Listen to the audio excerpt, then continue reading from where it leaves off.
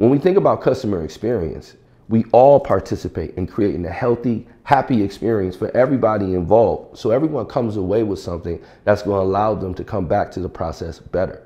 So customer experience is not just about training your staff. It's also about training your customers. It's training everyone in the process to take care of each other so that we all can get the type of experience that we want, that we can draw from, that we can have a great experience from. If you're in a customer service environment, sometimes you think you're doing something for the customer. But when you're in a customer experience environment, you know that you're doing something for yourself. Because anybody who's ever been in those type of roles, when you have a good interaction with a customer, you feel better. When you have a good interaction with a coworker, you feel better. And so we want to make a situation where better you is better for everyone. And everyone is coming every day to create the best environment for themselves. And the best way to do that is to be good to the people around you and to create a great experience so it can feel you.